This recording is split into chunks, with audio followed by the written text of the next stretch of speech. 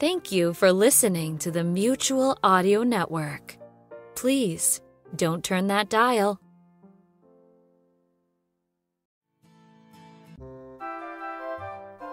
Welcome to Story Circle Theater, where some of our favorite friends share some of their favorite stories. My name is Sharon Grunwald, and I'll be reading some of the classic tales as originally told by the Brothers Grimm. So, join us in the circle, relax, and enjoy the story.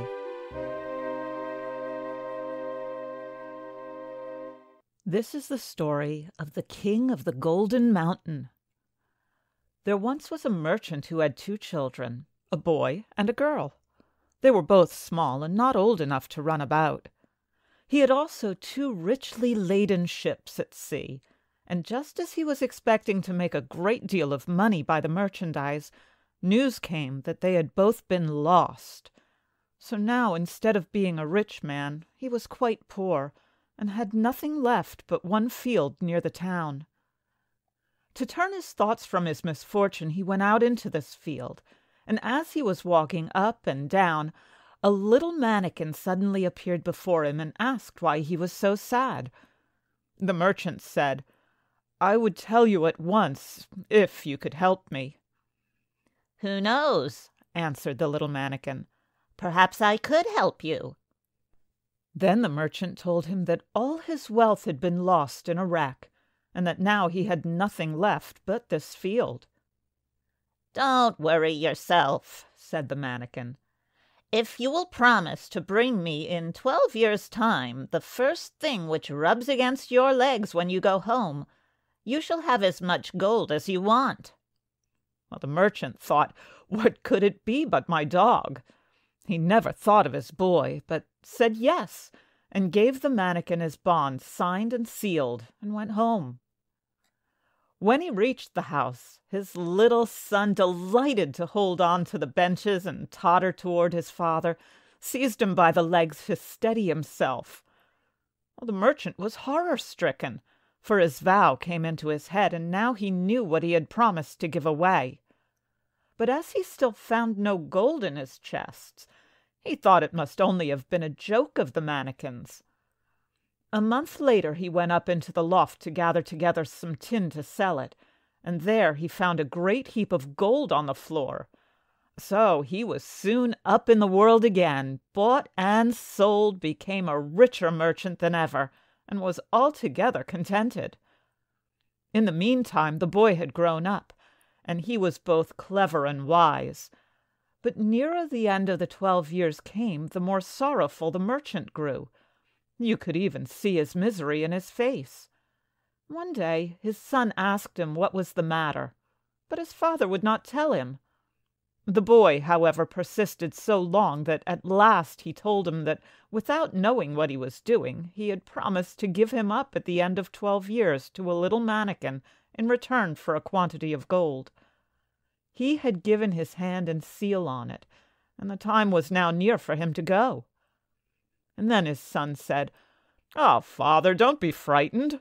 It'll be all right. The little mannikin has no power over me." When the time came, the son asked a blessing of the priest, and he and his father went to the field together, and the son made a circle within which they took their places. When the little mannikin appeared, he said to the father, "Have you brought what you promised me?" The man was silent, but his son said, "What do you want?" The mannikin said, "My business is with your father and not with you." The son answered, "You deceived and cheated my father. Give me back his bond." "Oh, no," said the little man. "I won't give up my rights." They talked to each other for a long time, and at last they decided that as the son no longer belonged to his father, and declined to belong to his foe, he should get into a boat on a flowing stream, and his father should push it off himself, thus giving him up to the stream.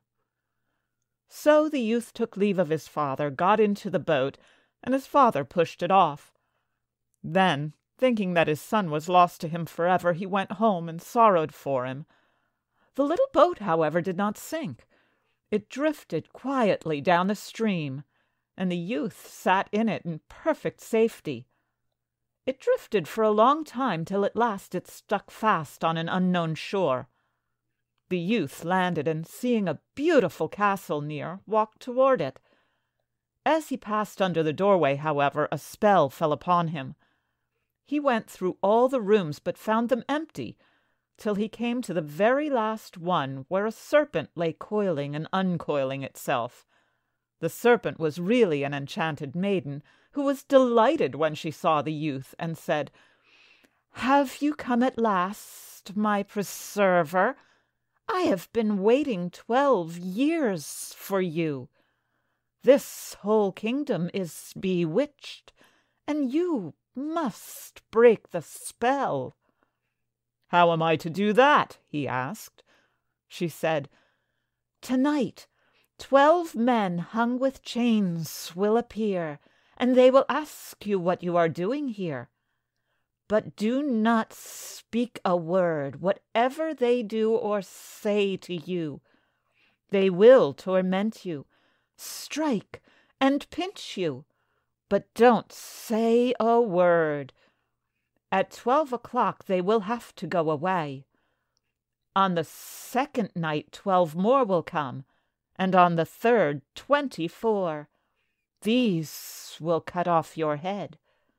But at 12 o'clock their power goes, and if you have borne it and not spoken a word, I shall be saved.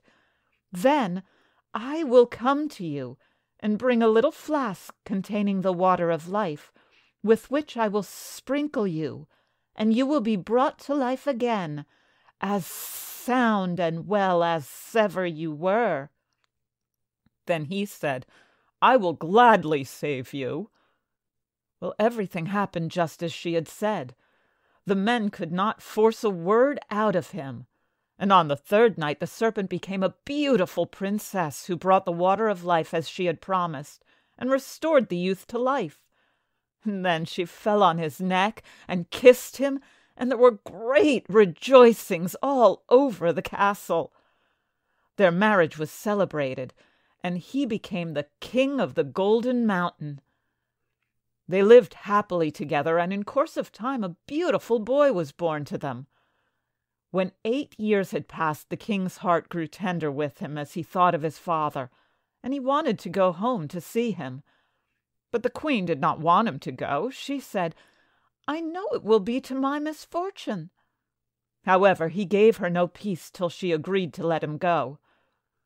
On his departure, she gave him a wishing ring and said, "Take this ring and put it on your finger, and you will at once be at the place where you wish to be.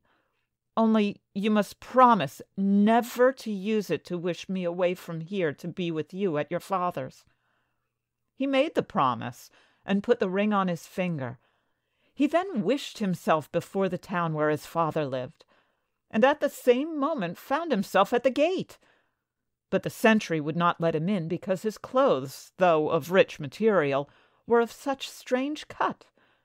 So he went up a mountain where a shepherd lived, and exchanging clothing with him, put on his old smock and passed into the town unnoticed. When he reached his father, he began making himself known. But his father, never thinking that it was his son, said that it was true he had once had a son, but he had long been dead. But, he added, seeing that he was a poor shepherd, he would give him a plate of food. The supposed shepherd said to his parents, "I am indeed your son. Is there no mark on my body by which you may know me?" His mother said, "Yes, our son has a strawberry mark under his right arm." He pushed up his shirt sleeve, and there was the strawberry mark, so they no longer doubted that he was their son. He told them that he was the King of the Golden Mountain, his wife was a princess, and they had a little son 7 years old. "That can't be true," said his father. "You're a fine sort of king to come home in a tattered shepherd's smock." Well, his son grew angry, and without stopping to reflect, turned his ring round and wished his wife and son to appear. In a moment they both stood before him, but his wife did nothing but weep and lament, and said that he had broken his promise, and by so doing he had made her very unhappy. He said, "I have acted incautiously, but from no bad motive," and he tried to soothe her. She appeared to be calmed, but really she nourished evil intentions toward him in her heart. Shortly after, he took her outside the town to the field, and showed her the stream down which he had drifted in the little boat, and then he said, "I'm tired. I want to rest a little." So she sat down, and he rested his head upon her lap, and soon fell fast asleep. As soon as he was asleep, she drew the ring from his finger and drew herself gently away from him, leaving only her slipper behind. And last of all, taking her child in her arms, she wished herself back in her own kingdom. When he woke up, he found himself quite deserted. Wife and child were gone. The ring had disappeared from his finger, and only her slipper remained as a token. "Well, I can certainly never go home to my parents," he said. "They would say I was a sorcerer. I must go away and walk till I reach my own kingdom again." And so he went away, and at last he came to a mountain where 3 giants were quarreling about the division of their father's property. When they saw him passing, they called upon him and said, "Little people have sharp wits," and asked him to divide their inheritance for them. It consisted first of a sword, with which in one's hand, if one said, "All heads off, mine alone remain," every head fell to the ground. Secondly, of a mantle which rendered anyone putting it on invisible. And thirdly, a pair of boots which transported the wearer to whatever place he wished. He said, "Give me the 3 articles, so I may see if they are all in good condition." So they gave him the mantle, and he at once became invisible. He took his own shape again and said, "The mantle is good. Now give me the sword." But they said, "No, we can't give you the sword. If you were to say, 'All heads off, mine alone remain,' all our heads would fall, and yours would be the only one left." At last, however, they gave it to him, on condition that he was to try it on a tree. He did as they wished, and the sword went through the tree trunk as if it had been a straw. Then he wanted the boots, but they said, "No, we won't give them away. If you were to put them on and wish yourself on the top of the mountain, we should be left standing here without anything." "No," he said, "I won't do that." So they gave him the boots, too. But when he had all 3, he could think of nothing but his wife and child, and said to himself, If only I were on the Golden Mountain again." And immediately he disappeared from the sight of the giants, and there was an end of their inheritance.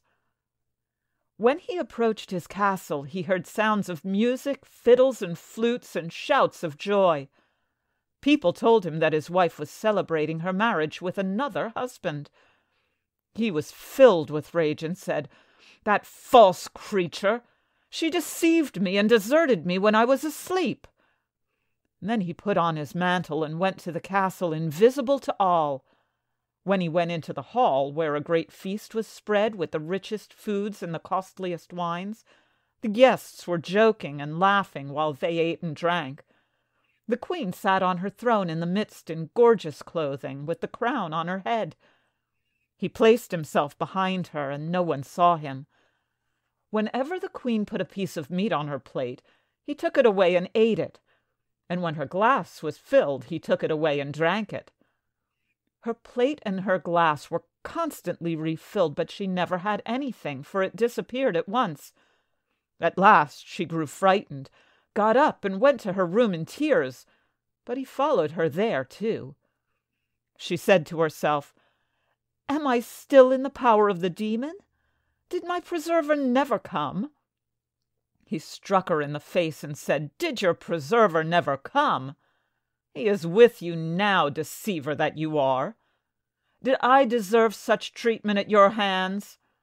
And then he made himself visible and went into the hall and cried, "The wedding is stopped. The real king has come." The kings and princes and nobles who were present laughed him to scorn. but he only said, "Will you go or will you not?" They tried to seize him, but he drew his sword and said, "All heads off, mine alone remain." Then all their heads fell to the ground, and he remained sole king and lord of the Golden Mountain. I hope you enjoyed today's story, read to you by me, Sharon Grunwald. If you'd like to know more about me, you can visit my website at sharongrunwaldva.webs.com. Be sure to join us next week, right here on Story Circle Theater. And don't forget, keep reading.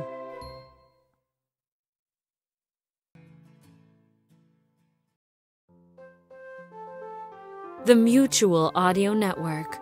Listening and imagining together.